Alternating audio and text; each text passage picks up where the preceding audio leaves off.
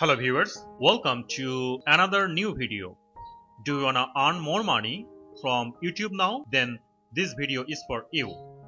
Today I'll share with you Suitability, YouTube self-certification program for monetizing creators. Sometimes we do everything perfectly from content create to video upload, but we get YOLO sign from the YouTube. It means limited ads, which we know can be frustrating. On that other side, green dollar sign, it means fully monetizable.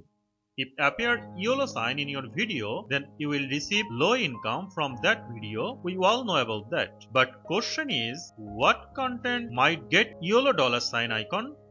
Sometimes YouTube automated review systems can make mistakes. YouTube are testing one program called YouTube self-certification program for monetizing creators, where you will tell YouTube what videos do and do not comply with their advertiser-friendly guidelines.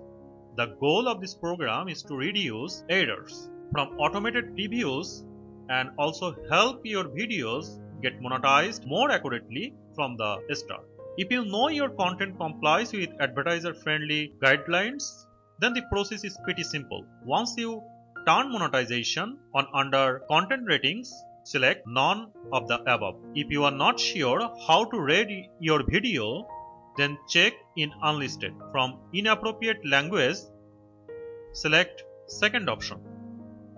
After that, request a manual review. That way, YouTube human raters give you a final decision.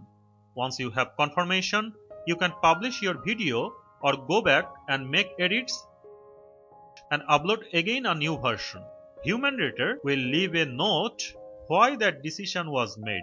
Here are all the main topics that are not advertiser friendly: inappropriate language, violence, adult content, harmful or dangerous acts, hateful content, incendiary and demeaning, recreational drugs and drug-related content, tobacco-related content, firearms-related content, controversial issues and sensitive events, adult themes in family content. If you are not familiar with advertiser-friendly guidelines, link is video description below, so read it carefully before you go.